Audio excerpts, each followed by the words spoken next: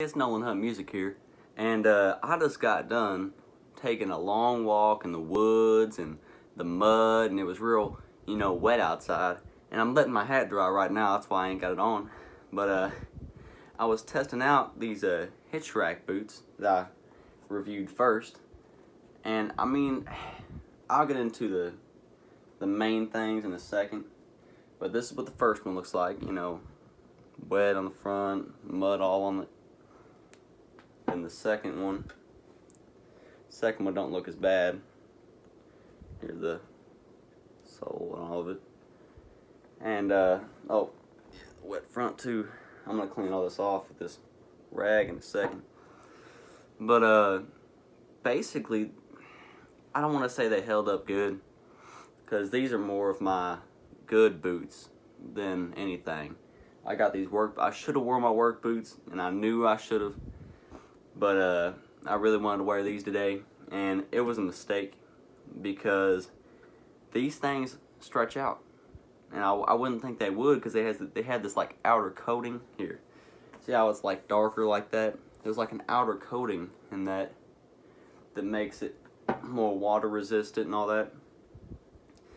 But when I was walking, I just kept kind of wobbling, and I was scared I was gonna break it in too much and mess them boots up. But of course the heel and the sole are meant for working in. I mean, it's all one piece. Now, I like that a lot in a boot, and there ain't no wear at all on the sole. But I kept feeling it moving around, and it just didn't feel right. I mean, the shaft, I didn't even use the shaft. But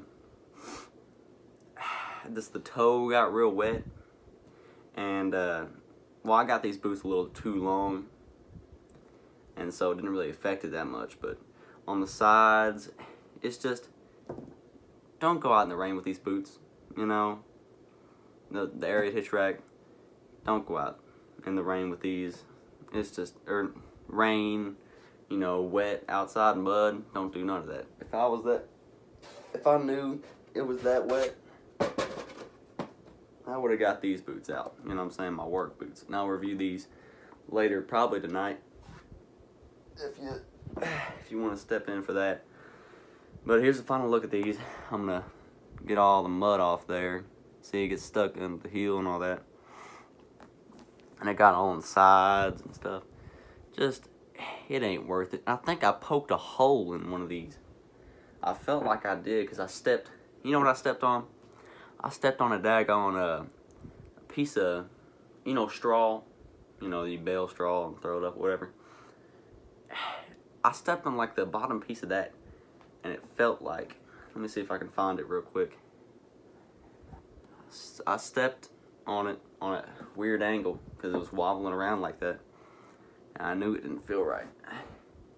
And I heard water getting in or something. It kept my feet dry though. I gotta give credit for that. It kept my feet dry.